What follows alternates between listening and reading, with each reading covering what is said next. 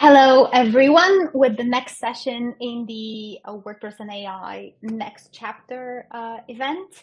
And I'm here with Jamie Marsland from Poodle Press, who a couple of weeks back rebuilt TechCrunch, which we took several months to build in 30 minutes using AI. It was so interesting to watch the discussion and the follow-up of that happening. A little bit of an insider information. Jamie is not feeling too well today. Thank you for being with us even with COVID. So really appreciate you showing up and sharing your insights with us. I'm gonna just hand it over to you, and I'll see you in about 20 minutes in the Q&A session. Great stuff. Thanks, Petra. Right. Hi, everyone. Hope you can see my screen. So I've got 20 minutes to talk about AI in 2023. And there's a few things I'm going to show you today. I've been lucky enough to interview everyone you can see up on the screen here today. So Matt Mullenweg, Chris Lemmer, Joost from Joost, and Sujay from Brainstorm Force, the guys behind Astra. I want to talk about some of the lessons I've learned from them and thread that into the presentation. And then I also want to show you some of the coolest tools that I've found over the last year. Some of those integrate into WordPress. Some of those are separate to WordPress, but you might use in the web building process. And some of those you'll know, some of those you probably won't know, but there's some really exciting stuff on the way. And then I've got, at the end of the presentation, which is 20 minutes, I've got 3 big predictions that I want to make, which is always highly dangerous and risky, but I've got 3 big predictions. And then also from everything, one lesson that I think, if there's anything, if I was advising you to think about what from everything that's happening, one lesson that I think you should probably start thinking about fairly soon. So this is what we're going to look at: AI trends, AI tools, and then some predictions, which I'm very scared about. Here we go. So a tiny bit of context to start with. So AI probably, especially if you're kind of around this stuff, probably seems like it's everywhere. But it's not, and not everyone is using it. So here's a couple of stats for you. So currently, and this is taken from a company called Pew Research, that currently only about 18% of Americans have ever used ChatGPT, which was probably a bit lower than I thought. So, and especially, in my sort of peer group, a lot of people have kind of heard of it, but they're still not using it day to day. So it's still, we think that lots and lots of people are using it, but they're not. It's still only about 18%. And this is another bit of research from the same company, slightly newer research that breaks down those numbers in a bit more detail. This is actually the percentage of US adults that have heard of ChatGPT who have ever used it. So, and the bit that's quite interesting, how this breaks down demographically between men and women, and also how it breaks down between the ages as well. That's just a bit of context behind where we're at in terms of people using some of the most popular tools. I want to focus in a bit on WordPress now. So this is some information that my friend Hendrik Leursen, I'm sorry, Hendrik, if I pronounced your surname wrong, drew out from me. This is actually data taken directly from the WordPress.org repository, querying the WordPress API. So currently there are 151 WordPress plugins that are tagged as AI. And I've been through quite a few of these just to double check it's not people gaming the system. And actually most of them have AI integrated into them. So we've seen a big growth in terms of the number of WordPress plugins that are now using AI. And I expect that to grow quite quickly as well. So we've kind of got there quite quickly. So what I want to do next is take kind of broadly each of the elements of the sort of broad web design process, I guess, and give you some specific examples of some of the coolest tools that I've found and experienced out there. So I'm going to look at website design. There's some amazing tools coming around that help you create websites. I'm going to dive into a bit of content generation. I'm going to have a quick look at chatbots. There's some interesting stuff happening around video, and also some thoughts around AI and SEO and where that's going. I've only got 20 minutes, so I'm skimming the surface on this stuff. But let me show you some stuff. So this first one is really interesting. This is actually a tool that's not WordPress based, and it's a tool called Reloom. And what this is a wireframing tool And essentially what this does is it lets you create a wireframe and then embed that take that into Figma and Webflow. But when I show you this, I want you to imagine that this is actually being used in WordPress, because something like this is coming to a WordPress tool fairly soon. So in this example here, I've gone onto the site and I'm going to type into the prompt here, yoga studio in Cheltenham. My wife's a yoga teacher. And so she's going to build a new website. And then what this does is start to build you a sitemap dynamically through AI. So it takes your prompt over here. You can also put in the number of pages, and then you can see here it's actually going to start to generate my structure for me. And this is pretty cool. So it's going to create, this is the home page. Let me zoom in so you can see this. And it's going to create the sections within the home page here. But it's also going to create the subpages for me down here. You can see this. Now you can interrupt this at any point, and you can create other pages, and you can actually move these sections around. Let me pause this for you. You can move these sections around in here and delete sections. But essentially what we're doing here is creating the structure of the website. And let's run. You see this has got a blog as well, and it's actually creating the sort of blog post structure as well. This is just me playing around with it and moving some sections around. And so you can imagine this, if this was kind of embedded into your WordPress workflow, it'd be kind of phenomenal. Now, the other exciting thing that this does is create wireframes. So you've got two tabs, sitemap up here, which is the bit I've just done, and then wireframe. And then I'm going to click on wireframe, and it immediately creates me all my wireframes. Now, when I first saw this, I immediately thought of WordPress block patterns. I mean, it just seems like a perfect fit for WordPress, and block patterns is kind of ideal for it. And you can see it's actually taking the content and creating these lovely wireframes for me. And just imagine if you could then export this out to your WordPress site, or you had this in your WordPress dashboard, and you could go back and forth between this as you're managing the site. And it's kind of Figma-like in terms of you can zoom in and out of it, as you can see here. So that's called Reloom. It's not integrated into WordPress, but it is coming to this ZipWP. ZipWP, which is the tool that Brainstorm Force are working on, which creates a website for you, a first draft of a website for you in about 60 seconds. They are integrating that site map functionality into ZipWP. It's not quite ready yet, but this is how ZipWP works. It's the same idea. You put in your prompt up here, and then, and in this example here, I'm actually taking words from a UNICEF website, and it's basically going to create me a website in about 60 seconds. So this is the prompt I'm popping in. And then from that, it's going to create me a website. And I'll explain a bit how this is actually doing this now. There we go. So they're building the website. And this is the resultant website. Now, they're not dynamically creating the design on here. What they're doing actually is they're taking Astra starter templates. So they've got a whole bunch, I think over 100 now, starter templates. And they're also using ChatGPT, and then they're kind of merging these things together to create you a first draft, fully editable first draft of a website, all built on Gutenberg and the block editor. So you can go and edit the stuff. And you can see here, they're also integrating plugins as well. So this is their Shortcut Donate plugin. But essentially for an end user, it gets them over that first hurdle of creating a website. And that's called ZipWP. It's having a huge amount of interest. They've got a big waiting list, but I think they're opening it up now to people so you can start to roll it out. Right, I want to talk about chatbots quickly. So chatbots have had enormous growth. This is one of the most popular ones for WordPress. This is called AI Engine. I've actually done a few videos on this on my YouTube channel. And currently there are about 40,000 downloads, and it's growing pretty quickly. They have an enormously popular and active Discord channel where people get into huge amounts of detail on how they're using this. But essentially it's an easy way for non-technical people to add chatbots to their websites. Let me show you a few examples of how I've used it on my site and a few other examples. So this is one application that I used it for on my site. So I built some simple SEO tools for my customers so they can come to my website and they can create some stuff. So in this case, they're going to create an SEO calendar. So they just pop in their keyword in this little box here. Let me run this forward for you. Hit submit, and it's going to create a little SEO calendar for them. Now, the key to this stuff is creating the prompt in the background.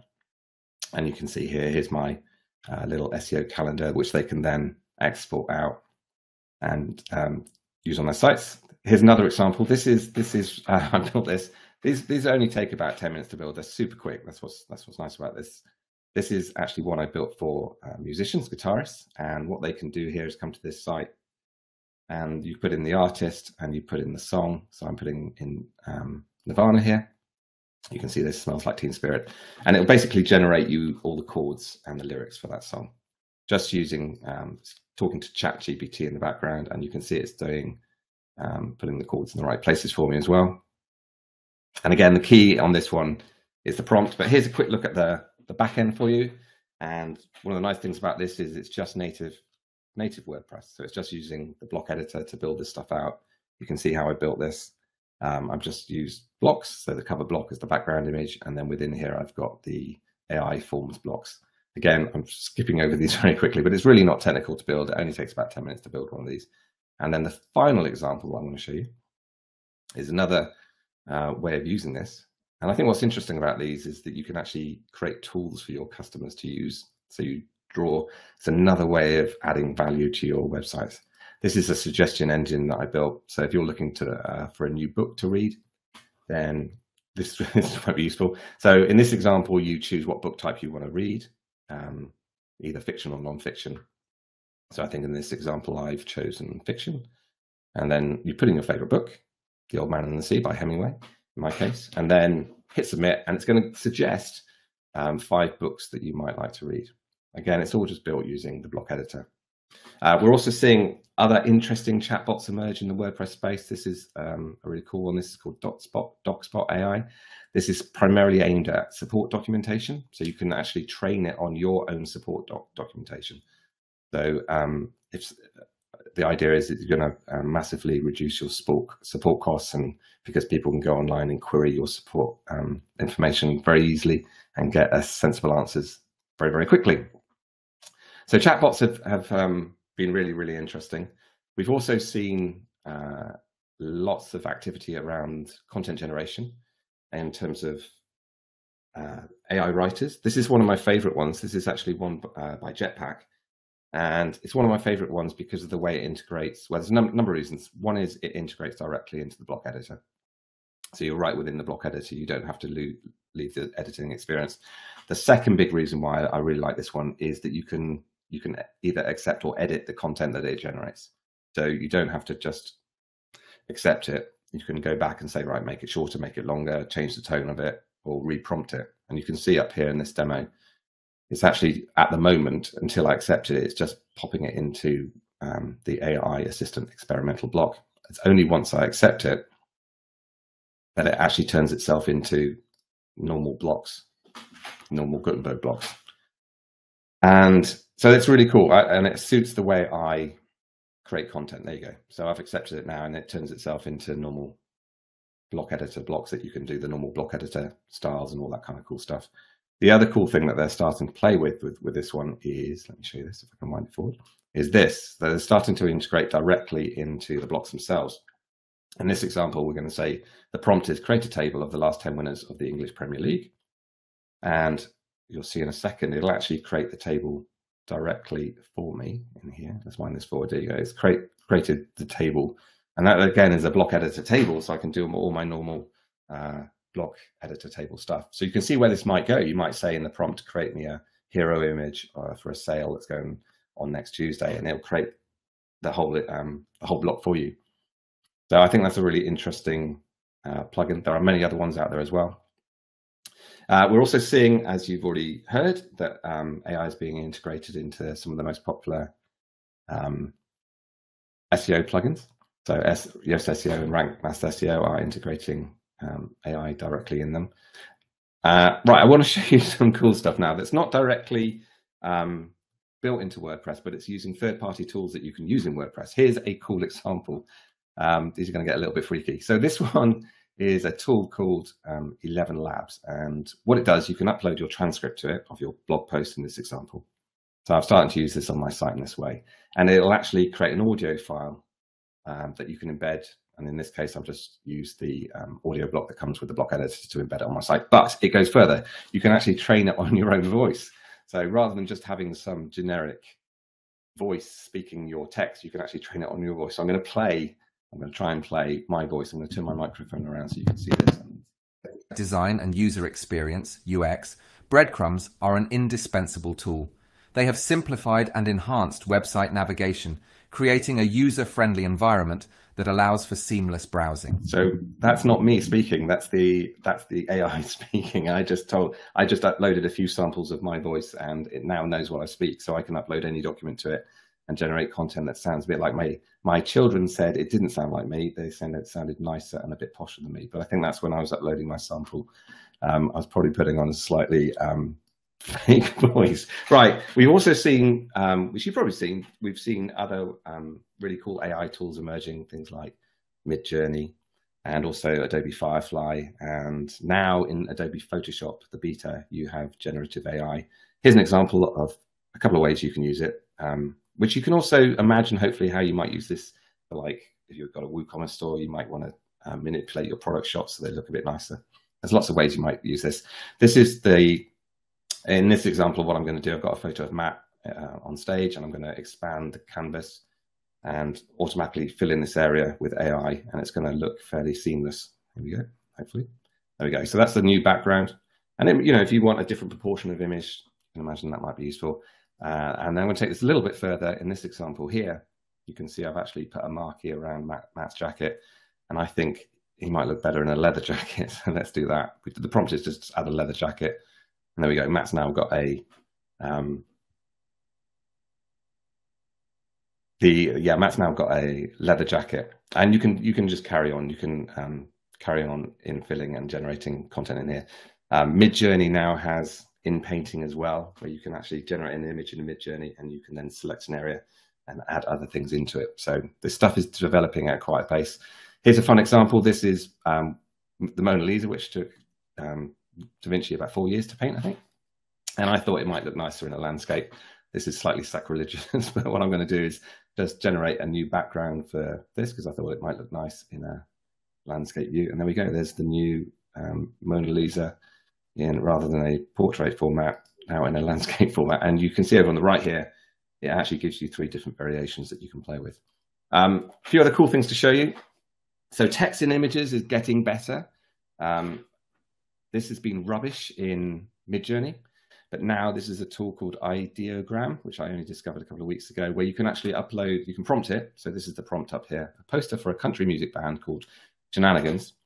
And it'll actually put the text in the poster for you. Now, it's not perfect, but you can see it's getting there. We're getting to the point where we've got text and graphics, and it's almost usable. So I imagine that's not too far away. That's a cool thing. For any creators out there of you that are creating video content, then there are loads of tools emerging, some video ones, which I want to show you quickly now. This is one I use actually to take long form content and to turn it into short form clips that you can share on things like YouTube Shorts or TikTok or Twitter. And I've used this with, and I guess first, here's an example. I used this with my video with Matt. And this is just an example of it took like a 45-minute interview and it automatically generated me these captions. Let me just play this. The question is, do you think that's going to get worse with AI or better? I think there will be more, more disparity in terms of like there will be people or societies or. So it automatically chops up the video for you. So in this one, I think I ended up with about 10 video clips and automatically did all the captions for me as well. Also automatically gave me a summary of why it thought these were the right clips to choose as well. So that's another way that you can use cool tools to be more productive. Here's a really freaky one that I only discovered last night. This is kind of weird and cool. This is what this is going to do. I'm going to play this for you. It'll take your video clip, you upload your video to it, and it will automatically translate it for you into different languages. Let me just get to the right point. So I'm going to play this for you. So it's going to, I think in this demo I put together, I think I'm going to do Spanish, French, and Hindi. Let me know whether these are accurate. This is new. Let me play that. WordPress 6.3 se lanzará el 7 de agosto de 2023. Aquí en 240 sec viene. Menu mobile différent du menu de bureau. accédez à votre navigation principale ici si vous avez plusieurs menus. ये style book बहुत शानदार है क्योंकि आप सभी block देख सकते हैं और व्यक्तिगत ब्लॉक के दाहिने ओर स्टाइल बदल सकते हैं. So I mean, that's kind of mind-blowing for me. You just upload your video and it automatically creates the translations. It does the lip syncing as well. I've got absolutely no idea how it works. We're also seeing the first steps of text to video. I've just got to do one thing here, text to video. So this is a tool called Runway, which you may have heard about. This will take a text prompt. So in this case, a big ocean wave at daybreak, cinematic film, moody, high resolution. And it'll actually create the video for you. So it's straight text to video. Now, at the moment, these are, and here's the example. I mean, it's pretty amazing. It's all generated by AI, so it is amazing, but it's still not, in my view, quick enough to be properly usable in a video workflow. Here's just some other examples. These are all generated by text to prompt, and they're pretty mind-blowing. But you can see the direction of travel. We are going to have text to video fairly soon, and my daughter's about to go to film school on Saturday for 3 years, and I can only imagine that what her workflow is going to look like in 3 years. It's going to be extraordinary. We're also seeing that some page builders and some themes are starting to integrate AI directly in them. So Divi have announced it, Elementor. I've had a sneak peek of Cadence as well, which is looking cool. They're not quite, Cadence isn't quite ready yet, but it's going to be really interesting. And then, right, on to some predictions. So, oh, hold on, let me go back a bit. So here's 3 predictions for you based on the conversations I've had, the tools I've seen, and my understanding of WordPress. Prediction number 1, the AI battle is going to move upstream. And what I mean by that is going to move closer to where the customer first interacts with WordPress. And the first place a lot of the time that happens is with the hosting company. So I think we're going to see hosting companies have a relentless focus on AI. In fact, we're already seeing that. So yesterday, I was installing a site. Let me go forward a bit. This is GoDaddy. So this is what happens now if you go onto WordPress managed hosting. And they actually are asking you questions at this point to kind of get you through the process more quickly. And it's saying what kind of questions you want, what kind of website do you want. So in this case, I'm saying a photography website, giving it a name, choose your data center, and then it's going to give you some templates essentially, and I'm choosing that one, and then choose your WordPress username, and within about 60 seconds, you've got a WordPress website built using Gutenberg again, the block editor. So I do think we're going to see a big battle in terms of AI moving upstream. That's definitely going to be really interesting to watch. GoDaddy have got that. Hosting have announced their own solution, and I know Shopify isn't WordPress, but they have integrated AI nicely into their solution as well. So I think a few things drop out from that, which is going to be interesting. I do think there's going to be a further commoditization of web design, no doubt. There's a risk there will be less discovery for WordPress plugin developers and theme developers, because actually a lot of the decisions are going to be made up here by AI or by the hosting companies. There's definitely going to be more power for hosting companies if they do this right, but we've got to assume they're going to do it right, but that's a tough thing to do because they're not product companies, they're hosting companies.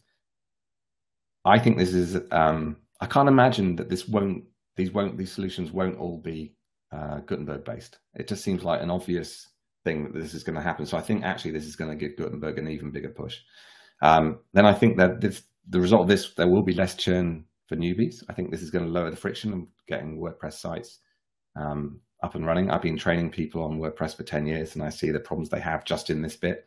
I think it's going to squash the learning curve. And I do think we're going to have some happier customers. So I actually think, some of this is scary, but I think it's going to be good for WordPress, this stuff, because it's going to lower the famous 5-minute install is going to get even easier. Right. Second big prediction.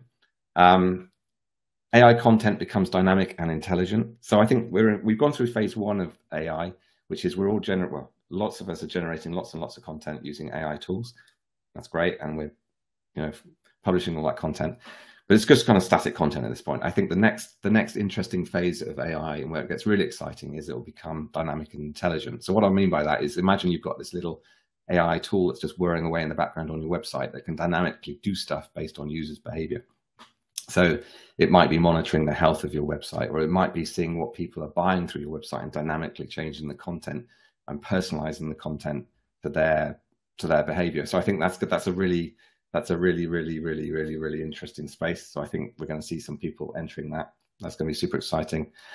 And then my final prediction is that authentic content and brand are going to become even more important, because the internet is going to be filled with AI content, and the companies and organizations and people that can create authentic content that's going to, and build trust through that content, is going to have enormous value. And I think trust is going to be one of the most important assets for any business over the next few years, because AI content is going to fill our world with stuff that isn't potentially trustful. And I'm not sure you can build trust easily by just pumping out AI content. Well, I know you can't.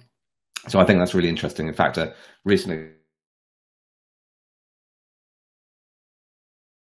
has been completely filled with content where it's been generated, books that have been generated by AI, and they appear to be really good, but actually when you read them, they're completely untrustworthy and wrong, confidently wrong in a lot of cases. So if I had one lesson or one recommendation for any of you out there at the moment, it would be, have a relentless focus on building, maintaining and communicating trust through your brands and through your products. Have a complete focus on that. Super, brilliant. Thank you, everyone. I hope that was interesting. There was a lot to go through there. But Petra, are you there? Any questions?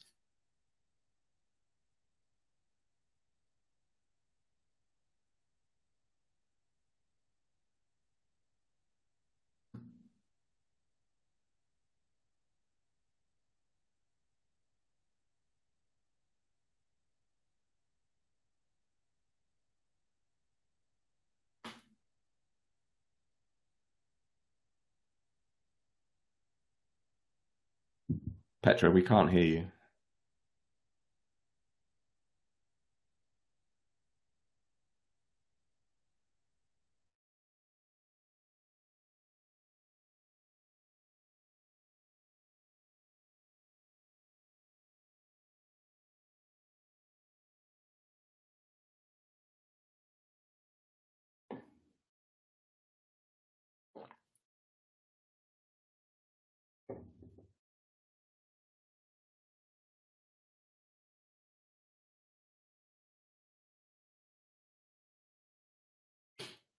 Petra's gone, everyone. She'll be back.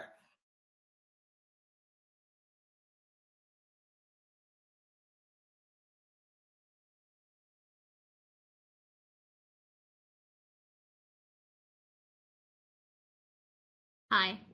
Hey. Okay, I had to refresh. Technology failed me. Apologies for that, everyone. Let's jump right into the questions. So, how do you see the role of designers changing in this AI future? I think you actually kind of answered that, I think, in the final sections of your presentation, but if you have any more thoughts. I think they're just, at the moment, they're just going to be great tools that we can use to be more creative and more productive. Is my view on it. But I think with all this stuff, it's very hard to give concrete answers of where this is going. And I think the key is to be adaptive, because it's going to change. The next 2 years things are going to change really quickly. And I think the most important thing is to be open to that change. So nobody really knows what's going to happen. And, you know, as I said, my daughter's doing a filmmaking course for 3 years. Who knows what the world's going to look like in, you know, a year for her, or 3 years. You know, she's going to be using DaVinci Resolve for the first year, but who knows what she's going to be doing in 3 years? It's impossible to say. So thank you. Great. There are a couple of very particular questions kind of asking you to share the links to the tools that you just showcased. If that's a possibility, like, I don't know whether people can find them in your YouTube channel or like you'd like to share them after the event. Yeah, happy to do that. I'm happy to do that. Yeah, absolutely. Okay. Awesome. So somebody in the audience in the chat asked, are there any great plugins for Adobe XD, wireframes, or content generation? Yeah, I'm not sure. I haven't. Maybe I'm not sure. I haven't covered any in my travels through the AI universe so far. Right. Okay. Cool. This is one I don't really get, but like I'm hoping that you will. Can we get a list of a zip WP type weight to generate a WordPress site that does not have weight list? A list of zip. Right. Yeah, at the moment. So I think the question is about zip WP, which is a tool that you can create a website. So I think Jeffrey is asking for another way of doing that doesn't have a wait list. So I'm not aware of one at the moment. I know they are rolling out it as quickly as possible to people. They're just being quite deliberate about it because it's I think they had like 20,000 people waiting for it. So it's they just want to make sure it doesn't crash the servers as they roll it out. Right. Okay. Yeah. So I think that's the only one I know of. Okay. And yeah, I mean, the last two questions are just asking for, there's one that is asking for your top 10 list. Do you have like a favorite one? Do you have like a couple of favorite ones that you'd like to highlight? In terms of AI tools. Yeah. So yeah, probably Photoshop, if I'm honest. I'm a sort of visual guy at heart. So, I think that's kind of really exciting and cool. All right. Thank you. Photoshop beta. Not you have to get the beta of it to get it working. Okay. Well, thank you so much, Jamie. This was really exciting to kind of witness all of these things in practice. And cool. I've written down your 3 predictions, and I'm going to be following along and seeing, like, trying to see whether your predictions come true. Cool. Thank you. Enjoy your day, and thanks so much for joining us and sharing your thoughts. Thanks, everyone. Okay, everyone. Bye. See you in the next session, everyone, in just a couple of minutes.